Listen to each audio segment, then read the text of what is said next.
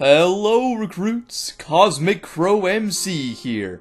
I've had a pretty productive week, and now I'm here to go over the 4th beta for Enter the Backrooms Release Version 3, or R3 Beta 4 for short. In this beta, I've added in 3 new levels, 2 new entities, and made some changes to boxes. I've also made it so that you can see the effects of stability in Sandbox Mode.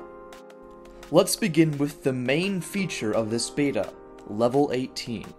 Level 18 looks like it's straight out of an old film, with sepia colors and a fuzzy animation on your screen. Level 18 consists of randomly generated schools and playgrounds, and is meant to resemble childhood memories. Level 18 will look and sound different every time you re-enter the level, with varying textures and ambience.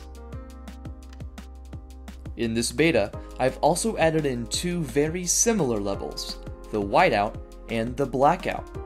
The Whiteout is a very peaceful level that's bathed in a white glow. You can access the Whiteout from level -1, but encountering it is fairly rare. If you find a door in the Whiteout, this will take you to the Blackout. The Blackout has identical generation to the Whiteout, however, it's very dark and far more dangerous. Using your flashlight barely helps here, and entities are everywhere. Doors in the Blackout will take you to level 9. This beta version also includes 2 new entities, the Boiled and Elevators. First off, the Boiled are an early game entity that can be heard crying from a distance. Get too close to one and it will run at you, dealing a little bit of damage when it attacks. Don't let this fool you though. Despite doing a small amount of damage up front, the Boiled's attack will cause you to take a little bit of damage every second for the course of a minute, which could result in some serious trouble. On top of the Boiled are Elevators. These are entities that make you think you found an exit, but that actually deal a lot of damage when used.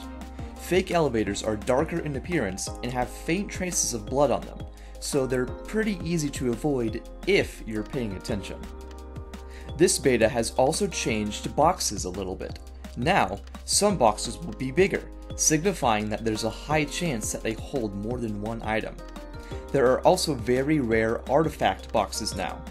These golden boxes will give you a random artifact, and they can be found on any level, including those beyond level 8.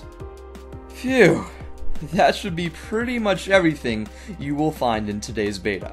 Before I go, if you'd like the chance to discuss the game, make suggestions, and stay up to date on the game's development, make sure to check out a link to our Discord in the description below.